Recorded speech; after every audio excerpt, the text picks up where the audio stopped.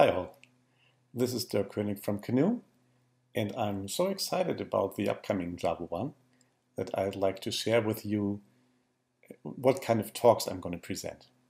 The first one will be Stop or My Duke Will Shoot. And as you guessed, there is some shooting involved. What kind of shooting? Actually, we will fire some missiles. And if you ask yourself what kind of missiles that's going to be, it's these here. Yeah, you see, it's a desktop missile launcher and it will only fire styrofoam rockets. But anyway, this kind of control is interesting because it relates to the Internet of Things. It's a stand-in, a representative of any kind of device that you would like to include. And you need to control it in the typical ways that you write Java applications from the server side with the help of OpenDolphin, which, as it turns out, is pretty well fit, a pretty good fit for an application architecture for the Internet of Things. Now, these devices, they don't run Java. They are external devices. And so OpenDolphin is not natively installed on that device, but it can be. And another second demo in that very same talk will show you the Tessel. The Tessel is a very very small microcontroller which runs JavaScript natively and therefore can also execute OpenDolphin in the variant of OpenDolphin JavaScript. And so it integrates seamlessly with your server-side application logic.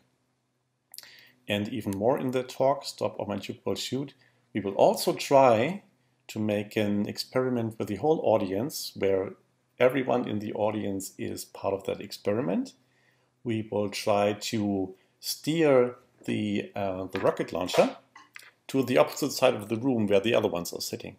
So with the help of your smartphone, which serves as a thing in the Internet of Things, we will, on the server side, figure out who has the better options of steering this, and then OpenDolphin logic will steer it in the respective direction, and we can then fire the missiles, if possible, to the opposite side of the room. We will see how that works.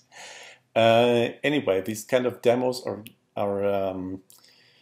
have a very high chance of failing, and they're going to be spectacular either way. So if you want to see me either succeeding or failing spectacularly, this talk is for you. This will be last day of September, that is the Tuesday, from 12:30 to 13:30 in the Continental Ballroom 4 in the Hilton Hotel. The Continental Ballroom is one of the bigger rooms, so I expect there's going to be like 400 seats or so. If the room would be full, that would be much more impressive for the experiment. So please show up.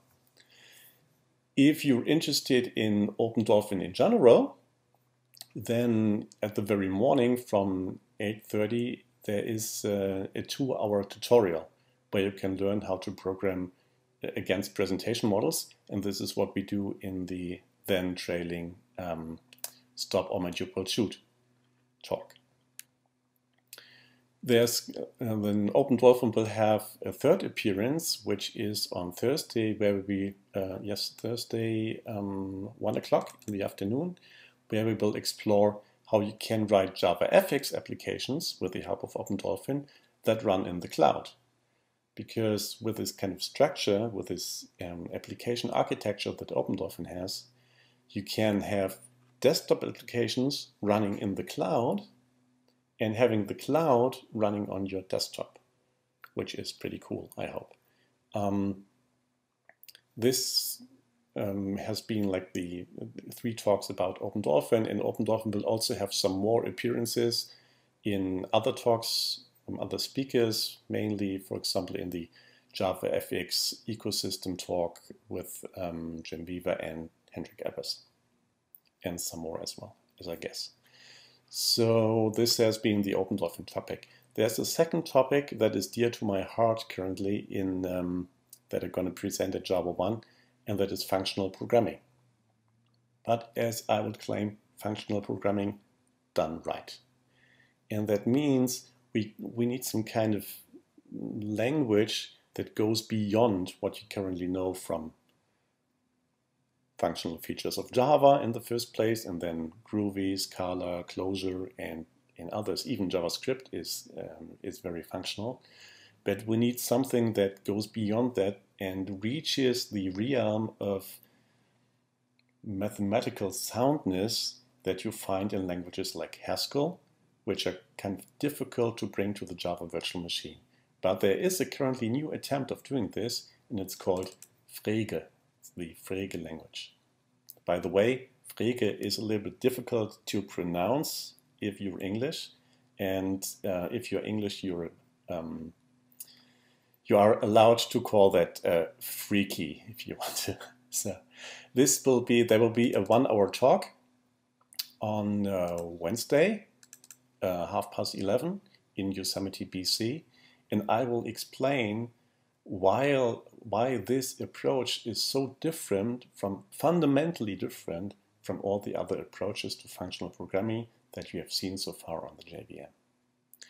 And there is a second appearance of Frege in the Emerging Languages Bowl, the Big League Challenge, where we compare various approaches against each other. That is the Continental Ballroom 789 in the afternoon, 3:00 p.m.